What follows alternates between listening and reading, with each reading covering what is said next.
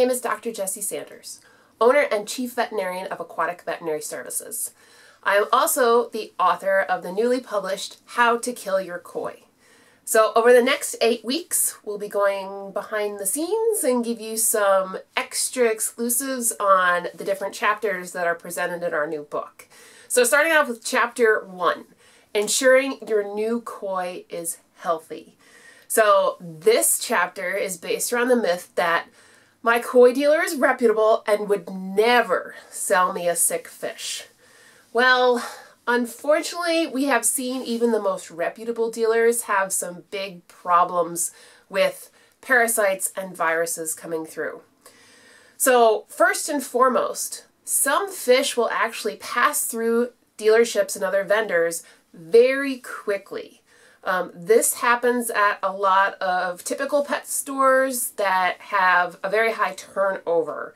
So the fish might only be with them for a day, maybe 2, and that might not be enough time for the fish to actually present with clinical disease. It's still incubating, still kind of boiling up inside the fish. So they're not going to get sick until they're in your pond at home.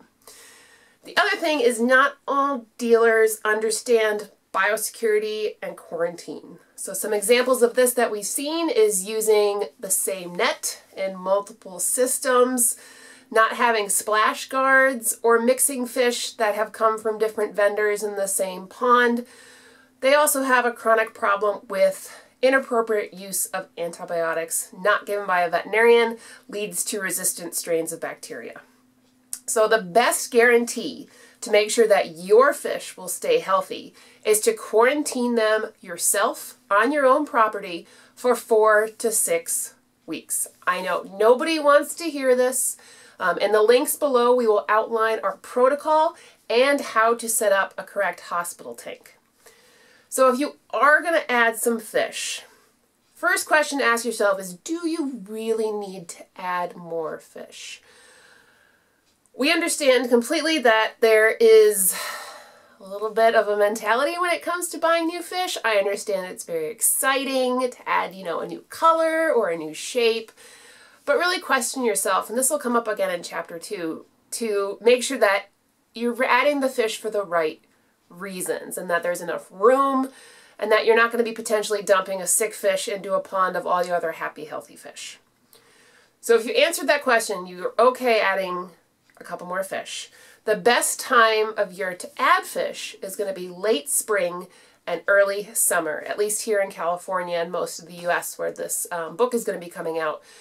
So that time of year, it's warm enough where the fish's immune system is actually fairly robust and will respond well to anything that might potentially be added. And if you didn't quarantine them just right, used net somewhere you weren't supposed to, or the temperature wasn't what you expected and something happened, you had to throw them in the pond. It happens, but hopefully your fish will be able to keep up with any potential infections. So that's all about chapter 1, ensuring your new koi is healthy, from our new publication, How to Kill Your Koi. Thank you so much for tuning in, and we'll be back next week with chapter 2. Thanks. For help with your fish, please visit the American Association of Fish Veterinarians at fishvets.org or the World Aquatic Veterinary Medical Association at wavma.org.